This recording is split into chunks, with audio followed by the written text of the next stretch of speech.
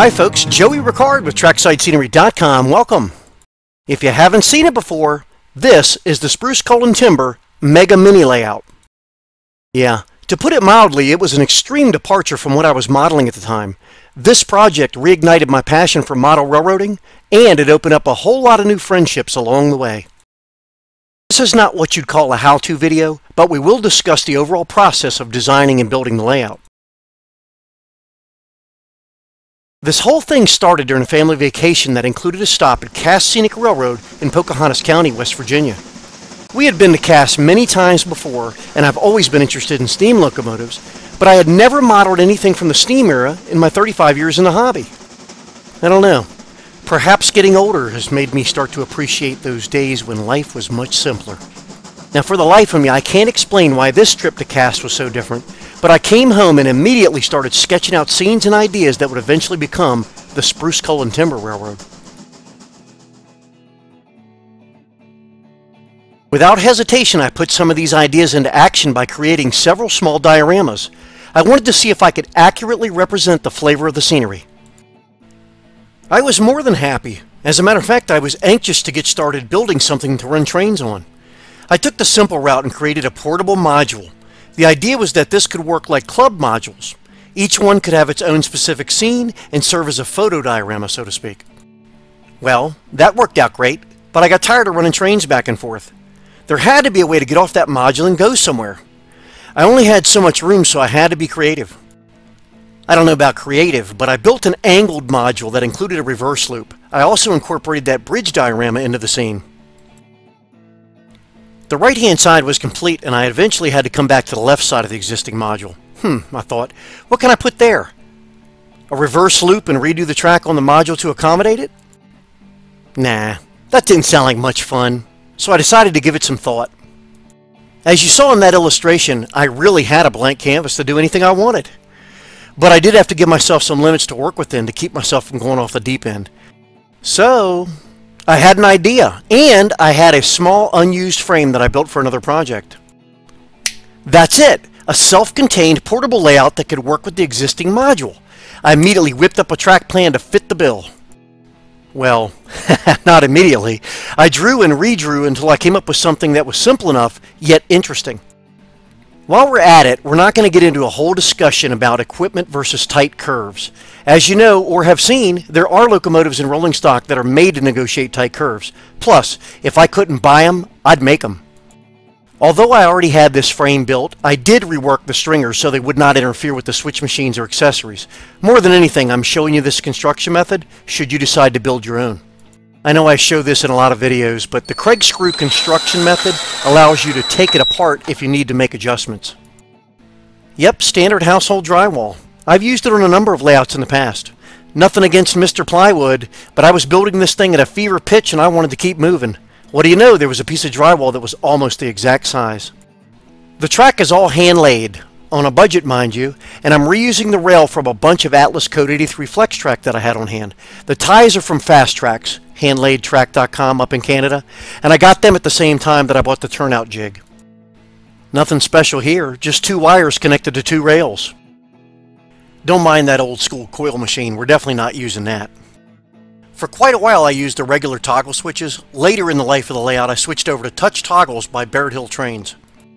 I use a solvent-based wash to stain the ties, black paint and black thinner. I would guess that most people use commercially available tracks, so that video there demonstrates that method. As I mentioned, there really was no advanced planning involved. Once I had the track laid, it was time to start thinking about the landscape. And I'm really not joking when I say I had no clue where I was going with this. I did refer to some pictures I had of the area I was modeling, and I combined that with my imagination. I knew I couldn't work outwards, so I worked upwards. And it all started to take shape. We're getting into my favorite part of modeling, and that's the actual scenery. As with all my layouts and dioramas, I use dirt-colored paint and real dirt. Be sure to check out those videos. If you like the scenery you saw in the opening clips, keep in mind that those other videos demonstrate exactly how I created the scenery on this layout. Again, in-depth demonstration videos can be found right here on our channel.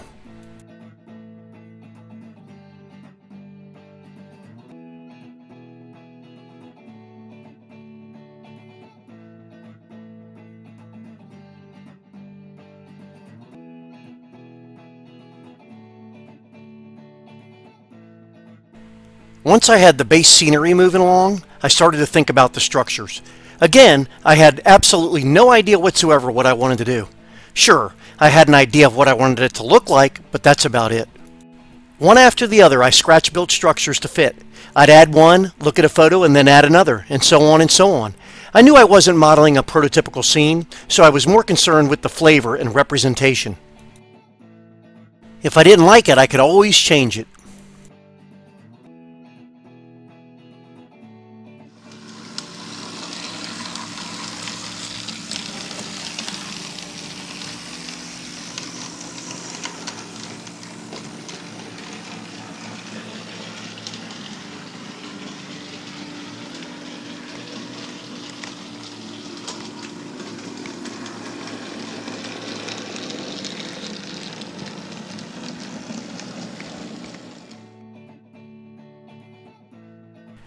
To be honest with you, I was building this little thing so fast that I never gave any consideration to the initial idea of having it connect to the module.